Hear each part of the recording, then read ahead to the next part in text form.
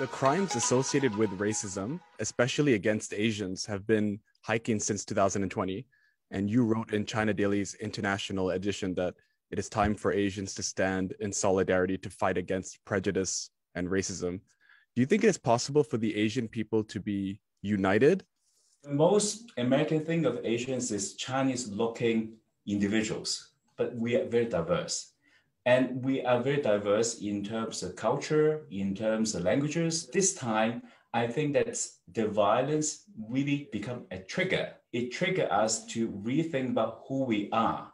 Now, then the question is if we're not united, each individual ethnic group is way too small. There's no voice. They don't even know we exist. So therefore, there is a rallying cry to form unity within the Asian American community, so that we have around 6.5%, around 20 million people. So in that case, together, we may have a better chance to make a difference. I speak highly of Singapore. It's the shining example about racial harmony. They had the racial riots in 1964, right? But then how did they deal with the aftermath? Well, the government comes in.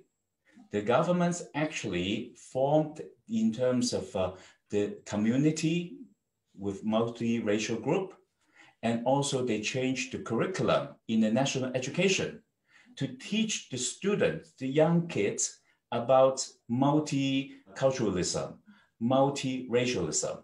Then once there's a better understanding, it makes a big difference. So now, actually, it's very interesting. If you visit Singapore, you ask them, how do you identify yourself? They say, I'm Singaporean, but I may be with an Indian descent, maybe I'm Chinese descent. So it's very different. The nation comes first, and your ethnic origin comes second.